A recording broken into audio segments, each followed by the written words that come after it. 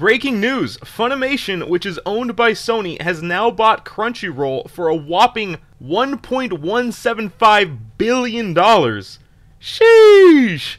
This announcement unfortunately does not give us many details on what they are going to do with the company, but some positives could be merging subscription services or receiving sub and dub animes releases at the same time. But I think the worst thing to come from this is of course going to be the censorship. Again, this is just my speculation, but Funimation has a history of censoring dubbed anime because Japanese and American audiences have much different palates for what they deem acceptable.